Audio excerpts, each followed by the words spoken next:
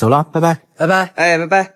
哎，小鱼，等一下，今天是和女朋友在一起的纪念日，说好了不迟到，你帮我值个班呗。啊，你就当帮兄弟个忙啦。好吧。哎，好，走了。呜呼，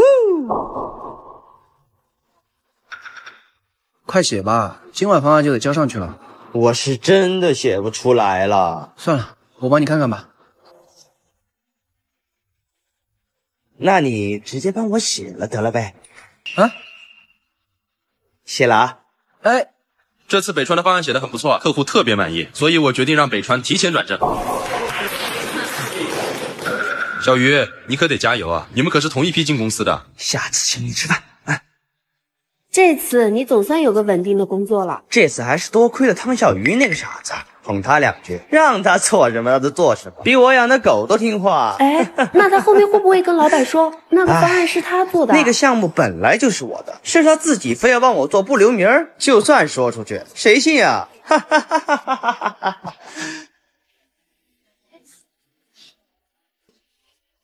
小鱼，你这是又买什么好东西了？陈总，哎，小鱼，上次我托你买的项链到了吗？我家里那位一直在催我。哦，已经到了，晚点我给您送过来。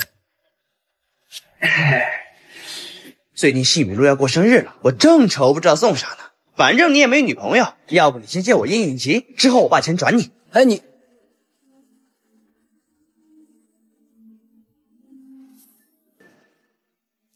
这个客户是你约的吗？你说的哪个客户？还能有哪个客户？上林集团的归国千金林小姐，你装什么傻？我还以为你一直是个老实人，没想到暗地里抢我客户。你要是想要客户，你可以跟我说呀，为什么要在背后搞这种职场小动作呢？你就这么喜欢抢别人的？抢别人东西的是你才对吧？是你嫌客户太麻烦，对接的事儿都交给我，现在客户指定要我负责，你却跳出来说是我抢你客户。还有你自己的能力你不清楚，你连转正的方案都是问题。汤小鱼，饭可以乱吃，话不能乱讲。不工作在干嘛呢？哎，老板，你来的正好。汤小鱼没有证据，抢了我的客户，倒打一耙，还非说我的转正方案是他写的。我是没有证据，你看他自己都承认了。我不喜欢说谎的员工。老板，这种人就应该开除。想让我走可以，把我的项链。这项链是我自己买的，你不会连这点便宜都想占吧？哦，你确定这项链是你的？确定啊？这明明是我让小鱼帮我买的，怎么就成你的了？老板，这项链是你的？老板，你听我给你解释。我们公司不需要没能力、人品还差的人。这件事情我会查清楚，一经查实，立刻开除。陈总慢走。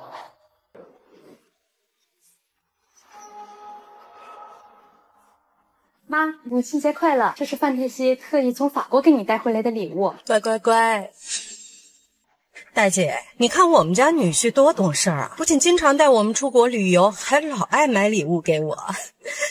大姐，我知道你平时喜欢在家做饭，但是也得出来换换胃口吃，这再瞎待久了，眼界会变低的。这不，我让我们家女婿啊订了这间5星级餐厅，这可是米其林大厨，你平时是吃不到的。大姐，你也别怪我多嘴，你们家瑞雪这年纪也不小，还没个男朋友，这哪行啊？就是啊，瑞雪，要是在我们老家，你这个年纪，怕是没人要了。我有男朋友，他只是有事儿晚点来。这母亲节聚会还能迟到，看来你这个男朋友不怎么靠谱啊。那个不好意思啊，我有点事儿耽误了。没大没小，还让长辈等你。就是不知道的，还以为多大个老板呢。来了就好，小鱼快坐。不好意思，阿姨，刚去装了一台厨房空调。厨房空调？什么厨房空调？啊，就是我送给阿姨的母亲节礼物啊。这母亲节，你这未来女婿就送你一台空调啊？啊，上次去家里的时候，我看阿姨做饭老是热的不太好，阿姨又喜欢在家里做饭。谢谢小鱼。应该的。小鱼啊，不知道你在哪儿高就啊？表姑，是一家小公司，不值一提。哟，这哪行啊？现在花销那么大。要不这样吧，我让我们家女婿啊给你介绍份工作吧。我们家女婿可是汤氏集团的主管。我们汤氏集团最低学历也是要求985和211的，不知道小鱼是什么学历？我在国外读的书，而且表姑，我对现在这份工作挺喜欢的，就不劳烦表姑操心了。您好，这瓶红酒是我们老板特意送过来的。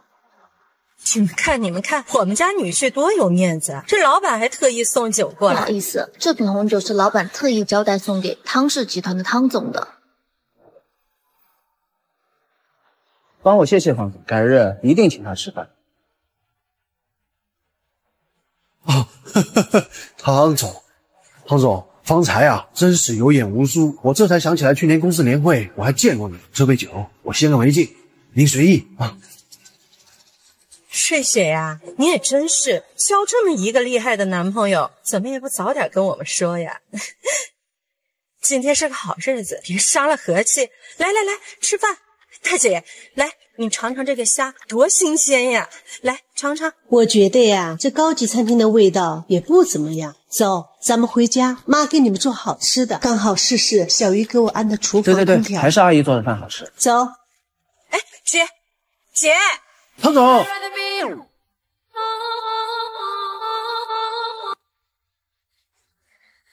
哎，快点啊！大家都等着上班呢，不买就快点走，磨磨唧唧的，我看就是没钱吧。等你到我这个岁数，恐怕还不如我吧。我和大爷的一起付了。哦，好。范主管，欺负老年人，小心上社会新闻啊！汉宇，你给我记住。谢谢。没事，大爷。等会儿新来的实习生，你们谁带一下？哎，实习生是谁？实习生不知道啊。大家好，我是新来的实习生。大爷，怎么是你啊？干嘛呢？你是来上班的，还是来认亲的？这人是怎么找的？净找些麻烦，一把年纪了还来上班，怕是连文件都不会打。不知道，还以为你是来养老。年纪大的嘛，既然公司招了他，就应该按照正常实习生一样对待。范主，你也没有资格剥夺他的价值。你谁都有老的一天。范主管，你也不想老了被人嫌弃吧？好，既然你那么爱多管闲事，那我就把他交给你，看你能带出什么花样。大爷，没事啊。大爷，你看这个放进去，按这个就可以直接打印。明天之前把方案做好交给我。这不是下周的项目吗？明天也太赶了。做不完的话，你们俩一起滚蛋。小鱼，我帮你做吧。没事，您刚来，对这些不熟，我很快就搞定，您在旁边看着就行。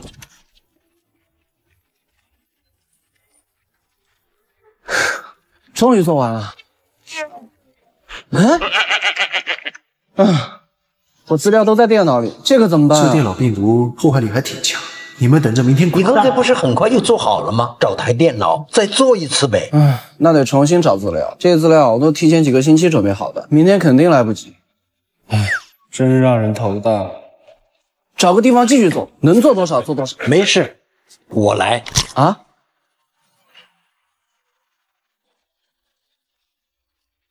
大爷，你这怎么记得这么清楚？大爷，我别的不会，记忆力还不错，过目不忘。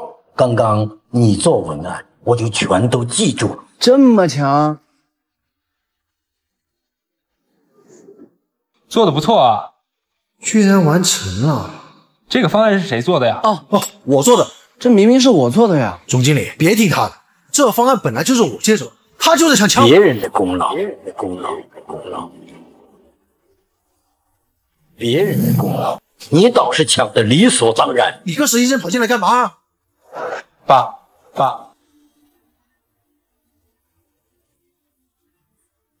小鱼，做。以后啊，你就接替他的职位，成为新的主管。至于你滥用职权，侵占他人劳动成果，公司容不下你这种人，你被开除了。董事长，我错了，您再给我一次机会吧。不要以为我不知道你对小鱼的电脑做了什么手脚，公司可是有监控的。你被开除了，请吧。补胎多少钱？这个台问题不大，才1000。1000就1000，钱不是问题，我赶时间，10分钟之内修完，我再加1000小费。哟，好，愣着干嘛呀？快去呀！这补气补胎啊，您大可放心，品质绝对好了。哟，您看， 8分钟，还不到10分钟。小马，哎，好，我这个车整个电力系统都乱了，你这儿能修吗？您放心，交给我吧。小李，出来看看，您先去里边坐着休息一会儿吧，好吧？您先喝口茶。老板，这车我修不了。想办法呀！这问题我也第一次见，真修不了。你浪费我时间，车都修不了，开什么修理厂？真的不好意思啊，下次我一定给您修好。你在我车里干嘛？车我给您修好了，我给中控系统做了个检测，您的车呀，继电器的线虚了，现在接上了，试试吧。不错，多少钱？5000，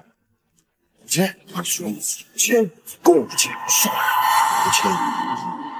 ，5000算了，50。你好，谢谢。您慢走。嘿，老板，你慢走啊！你真傻还是装傻呀？开这种车的人，50、500、5000，对他们来说根本没区别，但对于你，区别可就大了。你这个月奖金别想要啊！这种程度的危险，本来就只需要50，你凭什么扣我奖金？损害公司利益，这是惩罚。那我不干了。你行，那你这个月工资也别想要了你。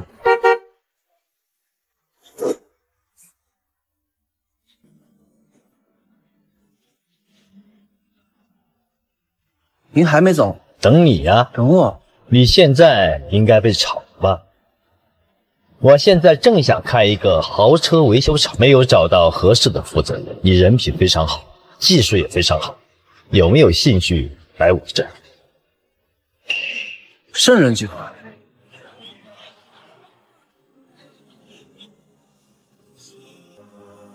您是圣人集团的，是杨总吧？幸会。